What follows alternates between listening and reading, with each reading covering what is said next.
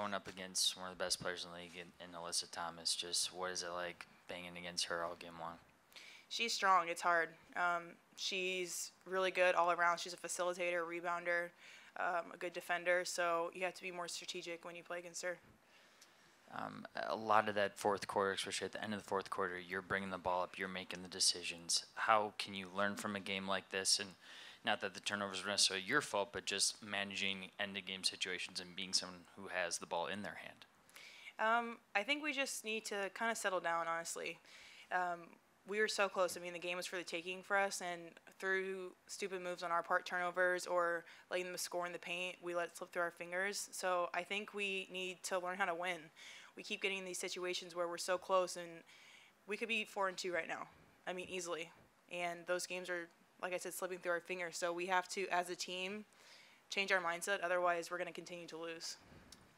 Lastly, for me, just as a captain, how do you manage this situation? Have you ever been in this situation, and does an attitude change from how you approached game one versus what the next game will be?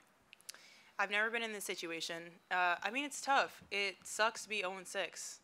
And, I mean, there's nothing really to say at this point. We keep saying the same thing over and over again, and until we actually execute in the game, we're going to be answering the same questions from you guys. Like, you guys are asking the same questions because we keep doing the same thing on the court. So until we're changing what we're doing, I don't really have anything new to say, because what's disappointing is a lot of it's effort. It's not like they're shooting tough shots. They're getting stuff in the paint, layups, which is really controllable by us. So when Coach was asked about your performance tonight, she pointed out 2 rebounds. Yeah. Your thoughts on 2 rebounds tonight?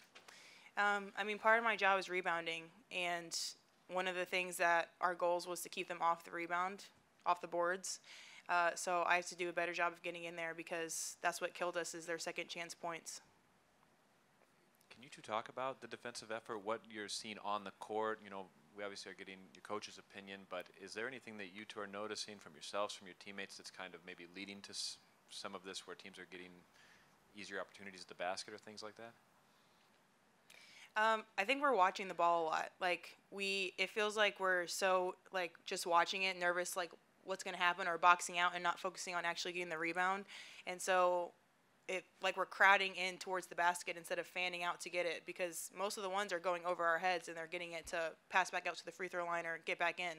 So we have to have this, like, mentality where we're going to not get in the RA, which is a huge thing that Cheryl says, and go seek it instead of just watching it to go through the net. Jess, it looked like you rolled your ankle in pregame warm-ups. What exactly happened, and how much of an effort did the trainers do to get you ready to play? I did roll my ankle, but we just came back to the training room. They did some treatment. We took care of it, and then I was good to play. Didn't bother you at all tonight? Didn't look like it did. Nope.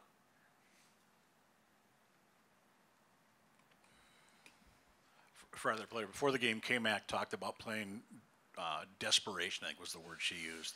Felt like there was some of that tonight, but not enough. And how do you get over that hump to make that for a full 40? Yeah, I mean, it comes down to effort. I think we need to be more desperate on the defensive end. We need to fly around more. I mean, we put up enough points today to win the basketball game. So it came down to defense, and then just mistakes at the end that we didn't need. And Jess, tonight, Dorka had a heck of a game. Can you just talk about what you saw out of her tonight? Yeah, I was really happy Dorka got her first start today. And, you know, she came in. She wasn't timid. She did a great job for us. You know, on the boards, she did a great job defensively. You know, she has long arms, so I think she had a couple of blocks in there too that really helped give us some momentum. So I'm happy for Dorka, and she played very well today.